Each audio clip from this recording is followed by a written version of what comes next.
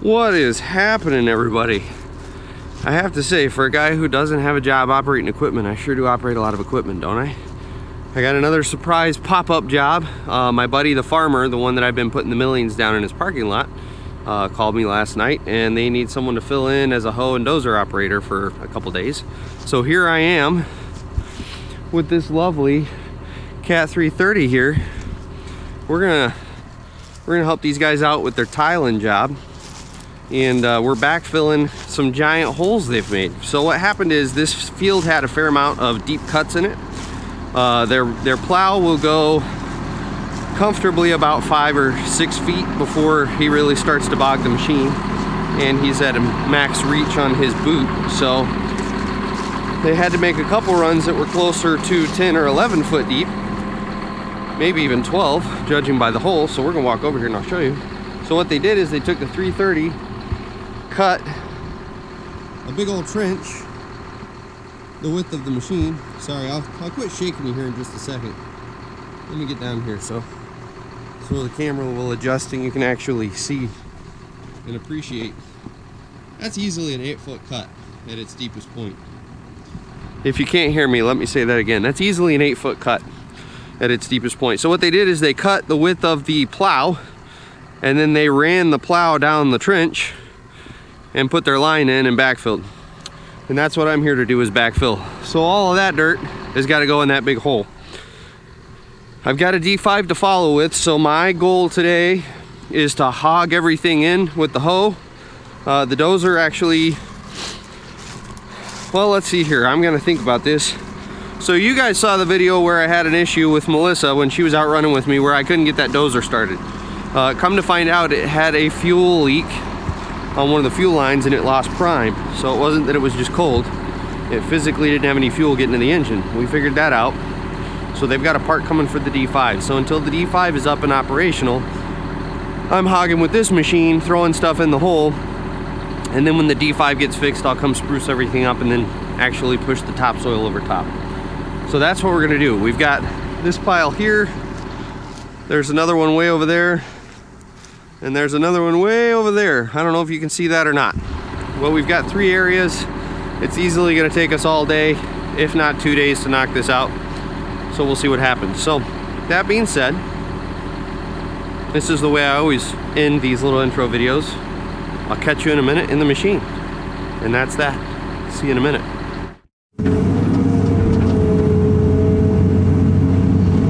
Alright guys, we're getting ready to bench ourselves up onto this pile, and then I'm just gonna start bailing over the edge is my plan.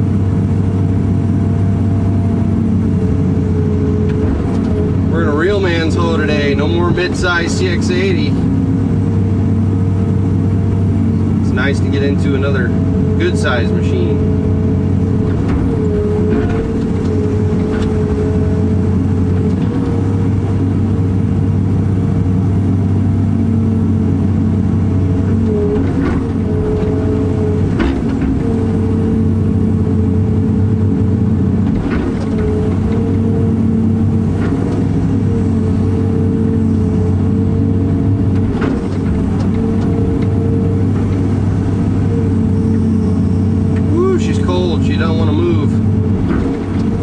Big machines, it takes a lot more time to get them warm. A lot bigger hydraulic tank.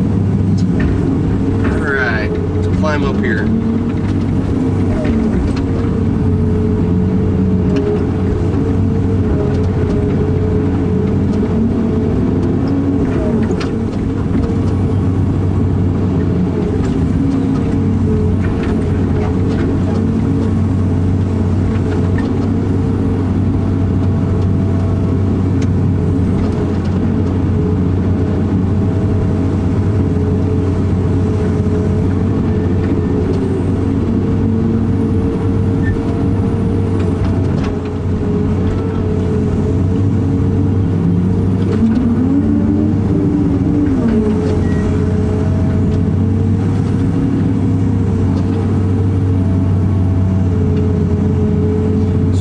Same principles that apply to the little machines apply to the big machines too. They just move slower and they do a lot more damage when you run into things. Other than that, it's pretty much the same.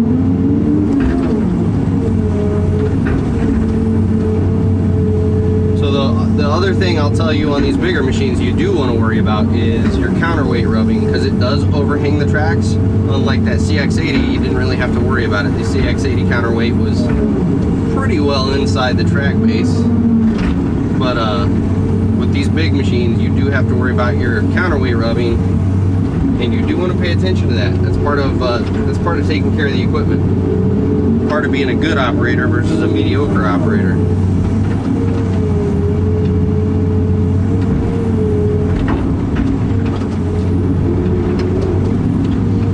Turn the heat on and it's getting hot in a hurry here.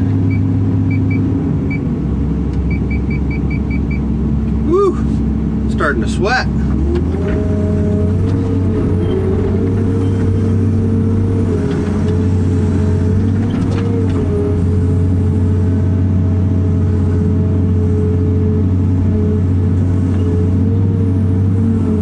And you can see how much slower this machine is running this morning when it's cold.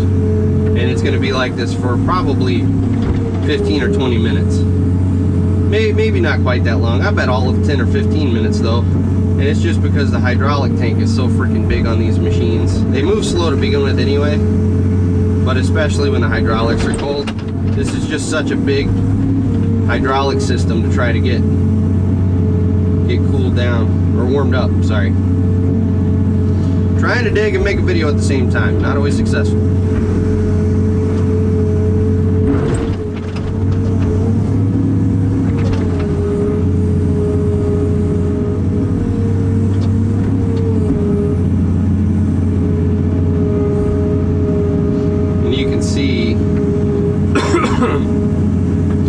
Where the pile was is peeling up off of that topsoil. I'm trying to take as little topsoil as possible because this is a farmer's field. They do want that nutrient dense soil to stay up top. I'm not going to be 100% successful just because some of this stuff is pretty sticky and it is taking some of the topsoil with it, but that's what I'm at least trying to do.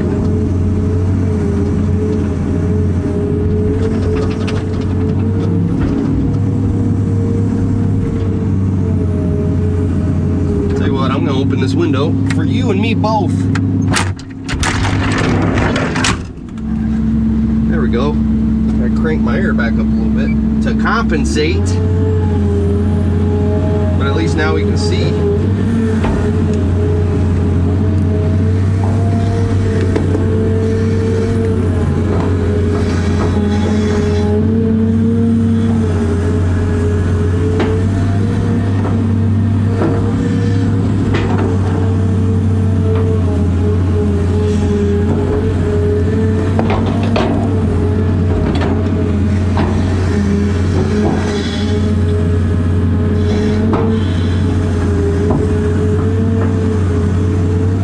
Like I said, I'll come smooth all this out with the dozer later. I'm just trying to get all of it in the right spot.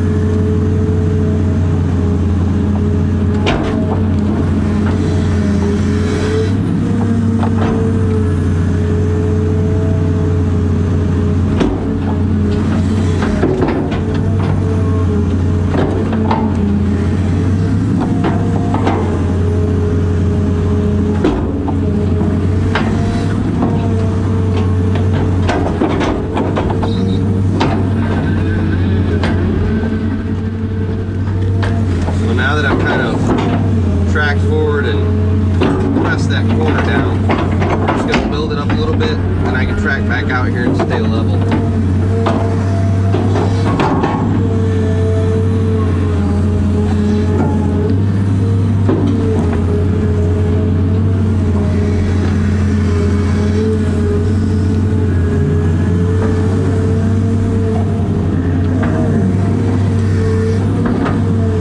Basically, because I'm short on material up front there, I'm going to make my bench with this stuff by throwing it in the hole.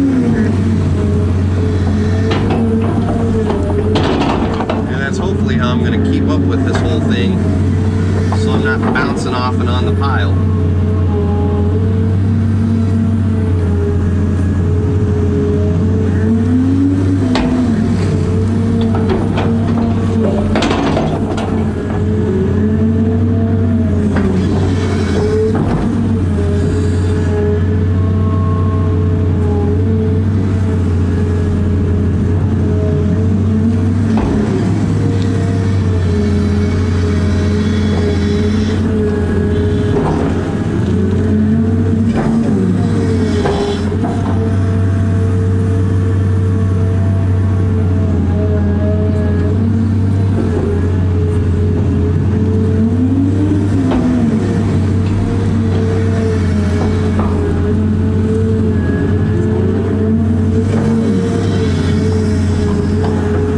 This thing moves some dirt compared to that CX-80.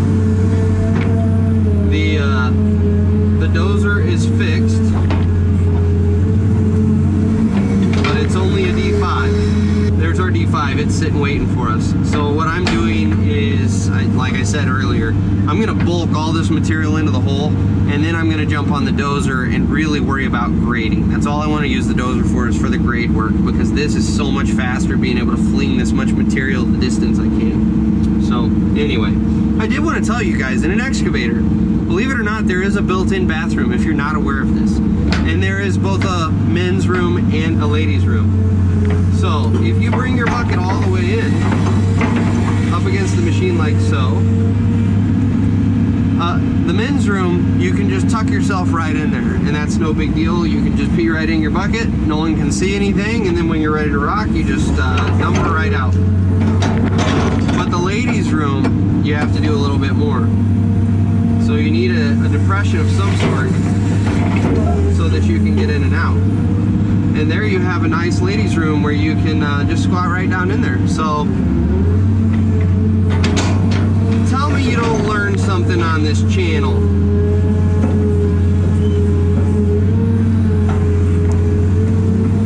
You guys have all walked away with a new nugget of knowledge. You're welcome, everyone.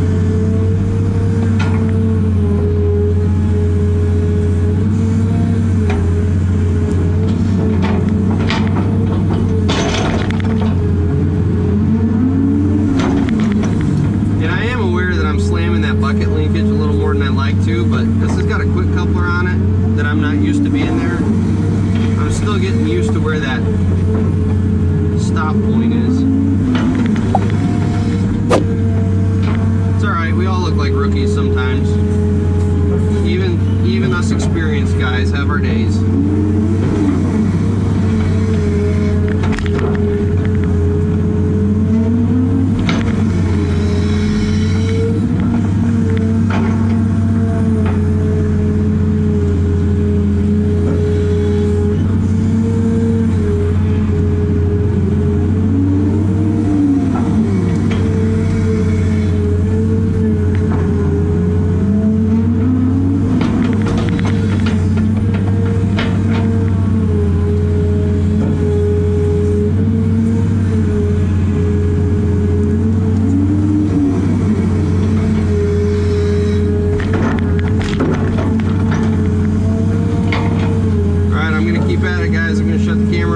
I'm just baling dirt, which you've already been watching me do for a while, and I'll catch you guys here in a bit with an update of some sort.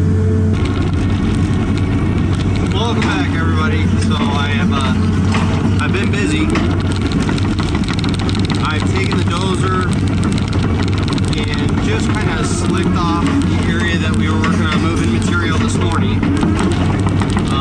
so we can go and track that in the hopes that it's not going to settle as bad. And then I came through here and knocked down all of the mounds that the drain tile plow had made. So I've got a nice flat bottom, and I actually chased that around. Oh, let's see what you guys can see out there. I don't know if you can really see it. Just to the left of my bucket, there's a bunch of mounds. I've actually chased it all the way out there. And what I did was fold the dirt back in over top of the trench that the plow had made, and then tracked it in with the dozer. I'm going to track it in with the hoe as well, and then when I go back with the dozer, I'll just skim the top of it and kind of let that dirt level itself out. And then once they go over it with the discs a couple times or the cultivator, it ought to be pretty dang close to being level. While I had the dozer out, I took our remaining piles here and made myself a pad for the hoe so that would go quicker. So all I have to do now is throw material. And my thought there was, it's a lot faster to level these pads with the dozer than it is the hoe. I can throw this all over real quick, and then we'll jump back in the dozer, and it should be mostly dozer work at that point. So that's where we're at. You guys seem to like the dual cam, so I figured we'd set that up in the 330 so you can see dual cam footage in a big excavator. You can kind of see what my hands are doing.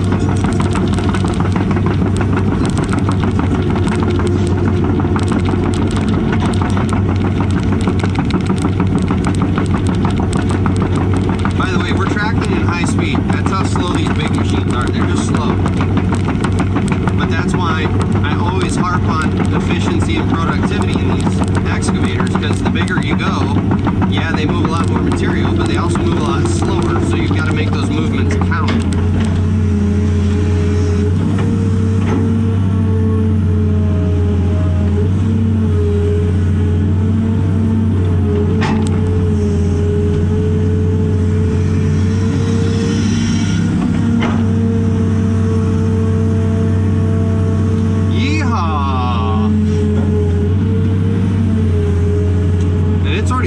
In the afternoon.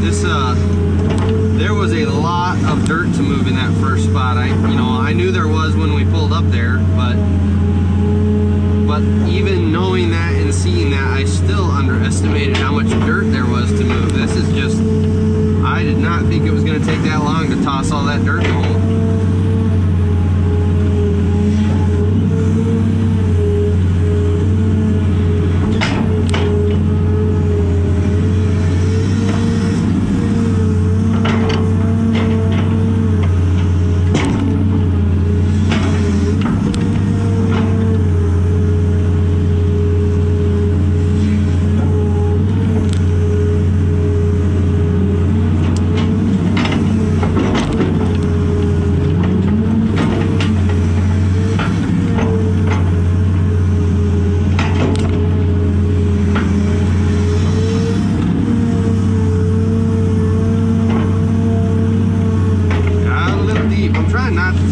Topsoil.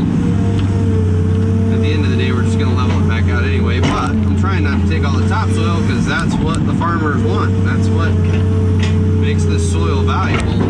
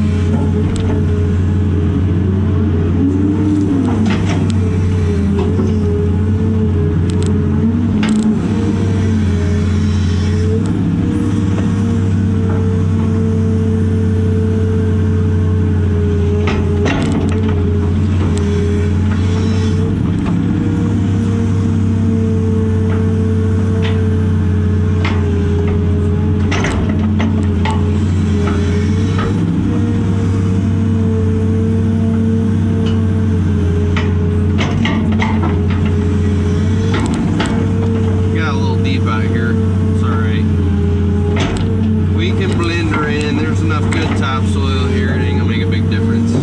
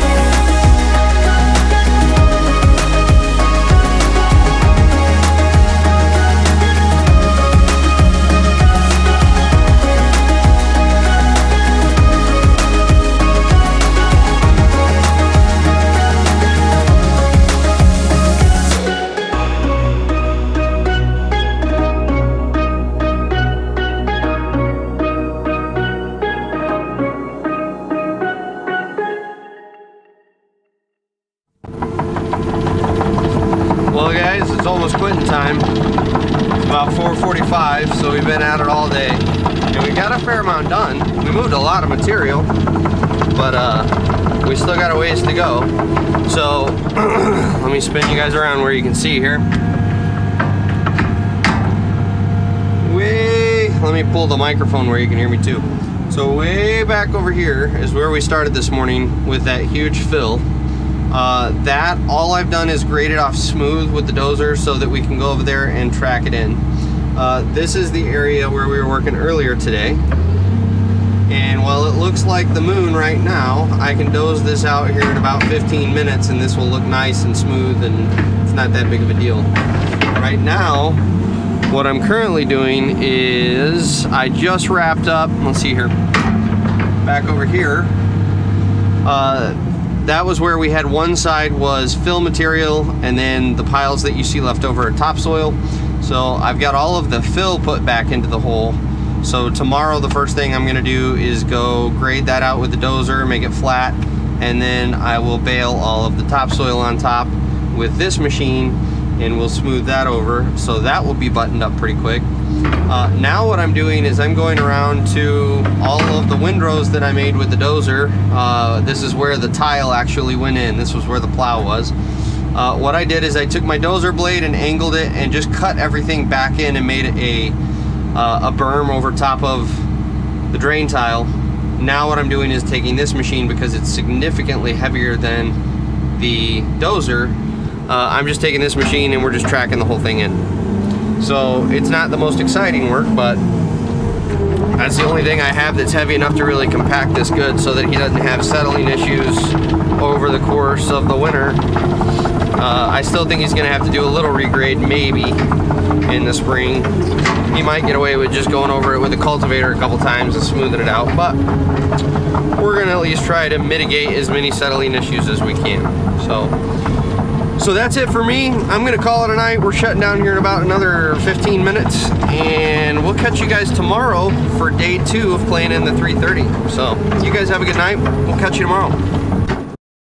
Alright guys, I know I already signed off, but I had to show you this. You want to know why I like this industry? That's it right there. Look at that sunset. Look at that sunset. It's beautiful. I'm going to try to get an Instagram photo that'll sort of do that justice. Never does, but I'll try. So anyway, that's all I got. If you don't have any other reason that you want to get into this industry, that right there. You get sunrises and sunsets like that all the time. Get into the industry. You'll love it. We'll see you later.